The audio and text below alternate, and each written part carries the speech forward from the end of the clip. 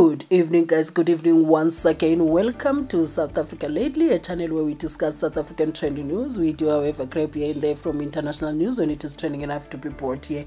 Now, Home Affairs has warned South Africans that about 700,000 IDs may be cancelled. Do check if your ID has not been duplicated and check its validity and verify where your ID number has been so that you get your life back to yourself. And this is because it is done because there has been a lot of corruption happening at the Home Affairs done by South African corrupt officials assisting the illegal immigrants to duplicate South African IDs. Do you understand? So the minister says research suggests that SA Green ID book is the most defrauded in Africa, with identity theft costing our country more than 1.5 billion per year.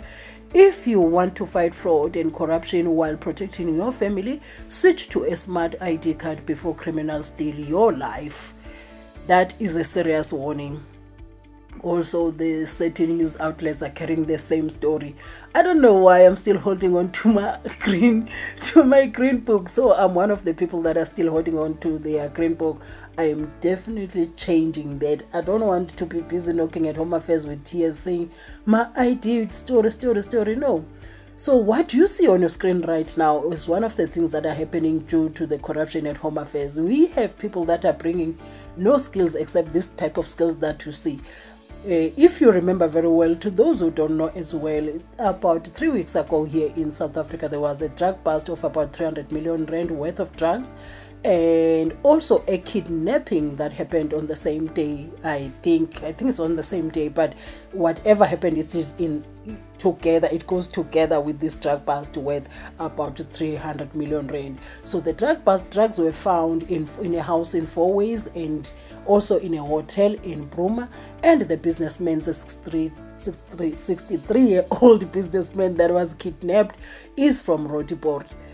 So it is said that the one that is the leader in this whole thing of the, let me just read this article. A Zambian national alleged to be mastermind behind a string of business kidnappings and a multi-million rand drug syndicate was nabbed as he arrived in South Africa at OR Tambo International Airport on Sunday. Do you understand what I'm saying? His people that he does this kidnapping and drug dealing with were arrested in South Africa. So he just came from wherever he was coming from, knowing very well that the people that he's working with were arrested. He came in strolling, strolling, because he knows in South Africa the law is not doing what it's supposed to do. Fortunately enough, we have the GNU where we seem to feel like this plane is under control. This flight has got all the elements that is supposed to have. We have the pilot, we have the flight attendants, we have your flight engineers on the, things are happening. Like this flight is flighting, if you know what I'm saying. So that is how he got arrested. And I do believe that before the GNU, this guy wouldn't be arrested. Honestly, truly speaking, let's tell the truth and shame the devil, And he just came in strolling, coming back to continue with his business, maybe try and find ways to take his buddies out of jail. So these are the things that came through the Home Affairs, and then to our corrupt officials, and then to our corrupt law enforcement officials. It became a mess. So we really appreciate those who are doing our country right now, who are trying to put the country right back in order. We could feel prior to the GNU that something was seriously wrong with our country. But us people from the grassroots level, nobody listens to us. No one really listened to us. And I'm very happy that the South Africans, when it was time for us to make our voice heard, because there is no better time than voting, we made sure that our voices are heard, which ended up where we are now, And also the second thing that we had is the Libyans. Home Affairs, the corruption there was bad, man. Home Affairs, we had students that came in from Libya. They came to study in South Africa, right?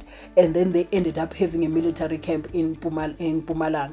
So no one was checking, no official from, I don't know how these things work, but I do believe that an official from Home Affairs now and then should monitor if those people are at school, what are they studying, how are they progressing, you know, not us having to have a military camp in Mpumalanga that no government official knew about, no government department knew about.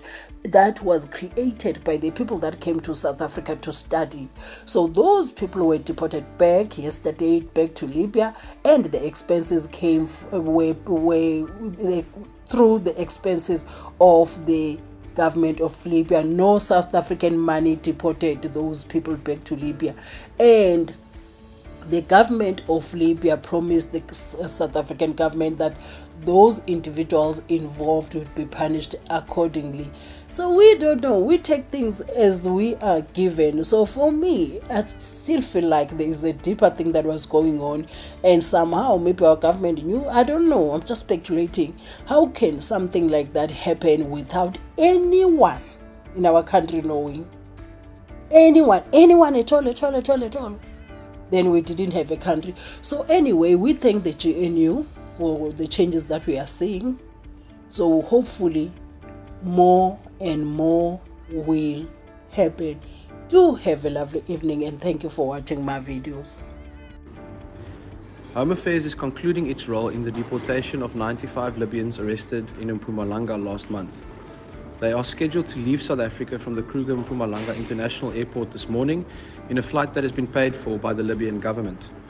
I wish to commend the Home Affairs officials and other law enforcement officers who work tirelessly to ensure an expeditious processing and deportation. We will continue to deploy all resources at our disposal to ensure that South Africa's immigration laws are respected and observed at all times.